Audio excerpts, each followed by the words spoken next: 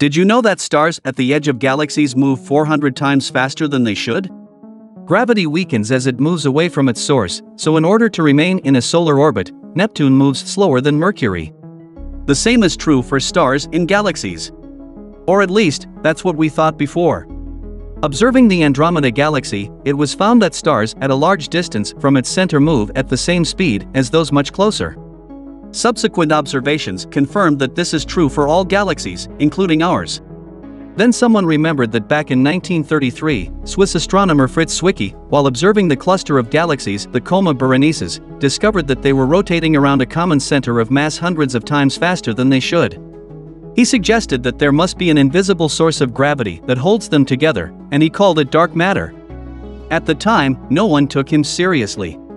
But almost half a century later, his conclusions were confirmed. That's how dark matter was discovered.